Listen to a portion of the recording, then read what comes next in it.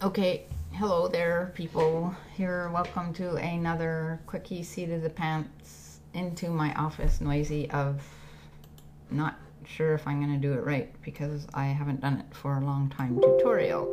So the first thing you need, this one's about making morphs, more morphs. I did one a long time ago. I guess it's outdated now and somebody asked. So I'm just loading a base.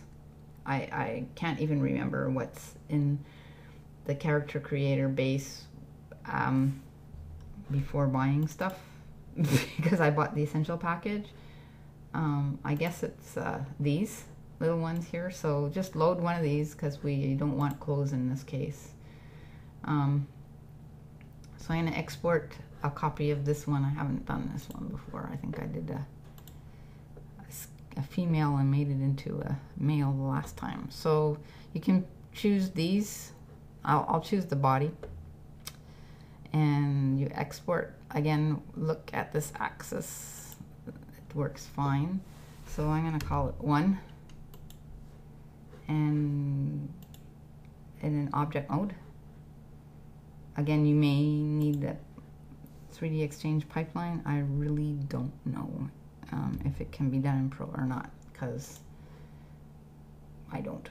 Anyways, now we'll import this object. Again, just remember Y, because that wasn't Y in the other side, and you can check that in if you want, although I don't think it's necessary. So he's really big again, so we'll scale it down by a factor of 10 so that we can remember.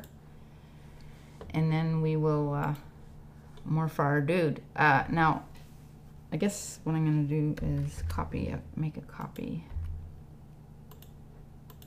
A couple copies. One, Shift D for duplicate. Move it. Oops.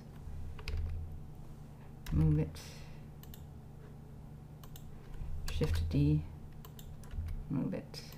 Okay, so we have 3 copies on 3 layers. As long as I didn't shift any of them.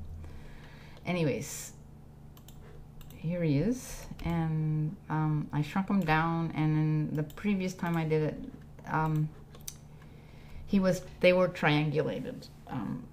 It was basically still an early version in beta. So I'll do it again now that it's not triangulated, so it's actually nicer to work with. I don't know, do we want to do it in sculpt mode? I'll do it in sculpt mode. What do I want to do? Make them fat maybe? I don't know. Here's big fat dude.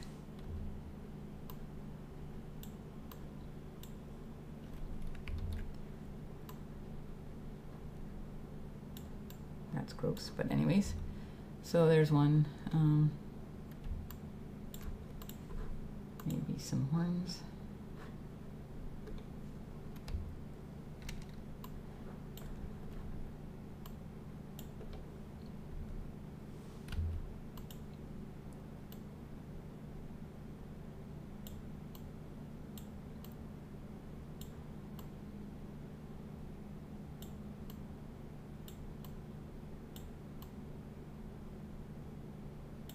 This is sort of a scary looking dude.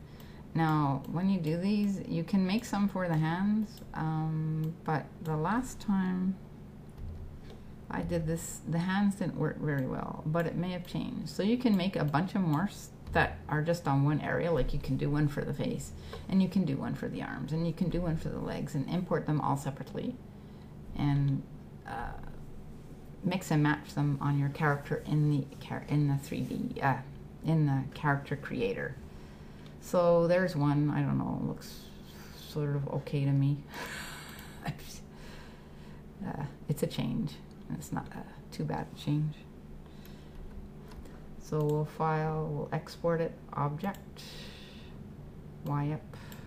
You need to make it a factor of 10. Yes, I did it quickie, and then I messed up the original tutorial, so I'm doing it again. So you need to set this to 10 and Y up, and I'll call it 1 morph.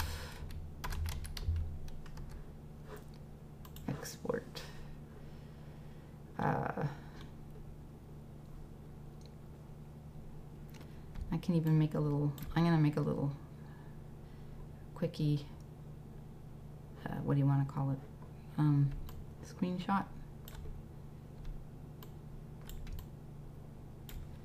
FN print screen. Where am I gonna put it? This is an afterthought, but I might as well. New.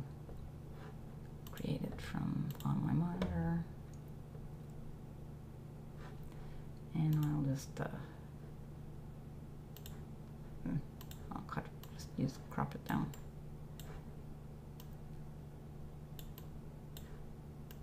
Like this. There we go. So this is Krita. It's pretty close to Photoshop. Another free program. Desktop. It's got a few bugs, but I like it better than GIMP. Quick tutorials, and I will call it one morph. One morph. It's good. Fine. Awesome. Okay, so then we'll do another one down here, and we'll do it in object mode. I don't know what I'm gonna do with this one.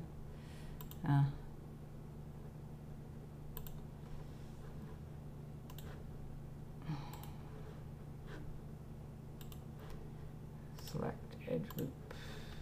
I'll turn on mirror, scale, page up.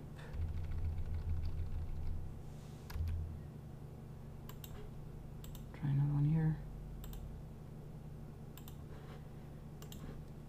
Selected. Select an edge loop, scale.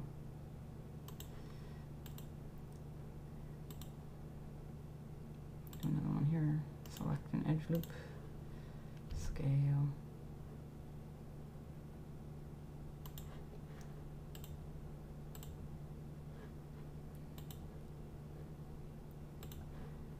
Select an edge loop.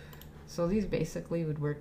This is pretty much the same as some of the morphs they've got in there already, but I'm just randomly picking things.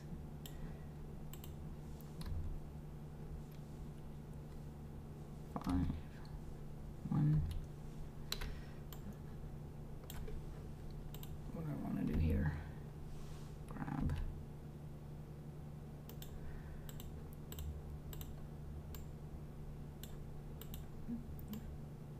There, so there's another one.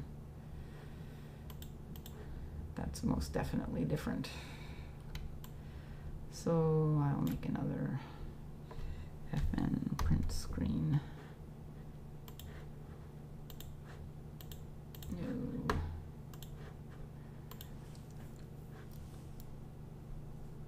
Oh well, whatever. I cut off the feet. Never mind. It's mostly the top part that we need to worry about.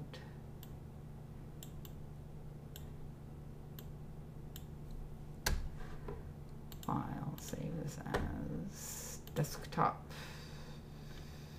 Quickie tutorials. One morph, two morph.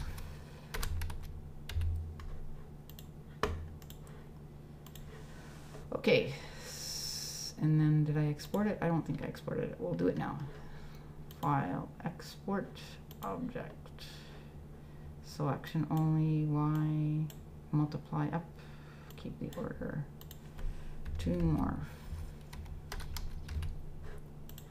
So there he is, export to morph. Okay, so in theory that should be done. Now, let me see if I can remember this. Create a morph slider. Body. Yeah, it was body. So slider path. File. Source. I don't remember.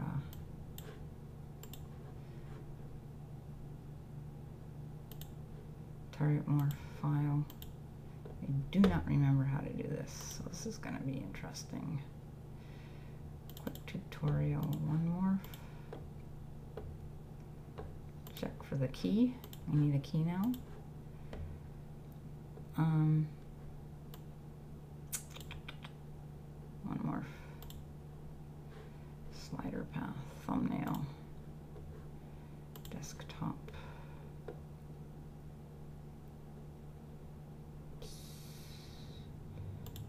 Quickie tutorials.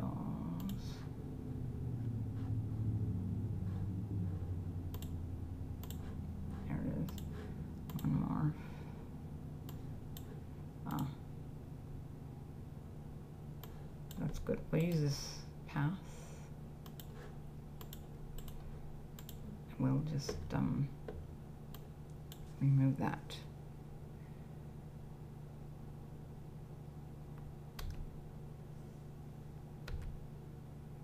We'll see if that works. Okay. So I just copied this path here because I'm gonna do it. Now let's see, auto applied it. We'll see whether I remembered that or not. And looks like it worked. And there's the morph, and there it is. So that's one. So no morph, morph, no morph, morph. Okay. And there it is. Okay, perfect. Awesome. And you see where it's looking here. There's another one. I guess I did make some morphs before. There's some more. Long time ago. So there's one. Now I'll make another one. I'll paste that there before I forget again. And then we'll make two morph, and we'll get the key. Oh wait, and the default morph there, and a thumbnail, which I made a JPEG.